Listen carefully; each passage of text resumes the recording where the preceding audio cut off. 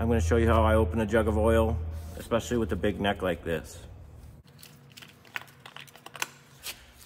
So depending on which way you're pouring, if you're gonna be, maybe pouring it sideways like this or like this, it's really good to know that. I'm gonna be probably pouring like this. So I'm gonna show you how I put slits in this so that it doesn't all come out at once and it doesn't sit there and burp and make a mess. Just take my pocket knife like this, and on the end I'm gonna be pouring out of, I put 2 big slits, just like this, in a V shape.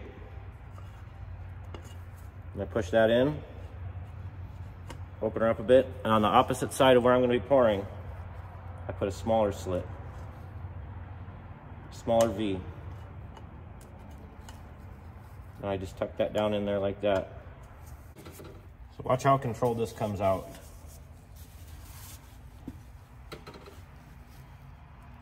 Nice and smooth. This isn't a new idea. This is how they used to open oil cans. It's no different.